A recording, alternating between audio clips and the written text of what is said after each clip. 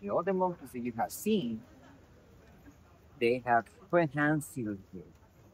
And this one, they have tail, but it's not prehensile. They only use the tail to keep the balance when they jump from one place to another. Their size benefit them to not have a prehensile tail. So when they jump on the branch holding their weight because they're so light. So that's why I was telling you, like, to see one difference between one species to the other. Monkeys from the new world.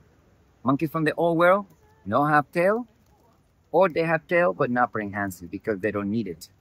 Jungles of the Central America and South America, and a little bit of north, are tall trees, big trees. So monkeys remind a different adaptation, prehensile.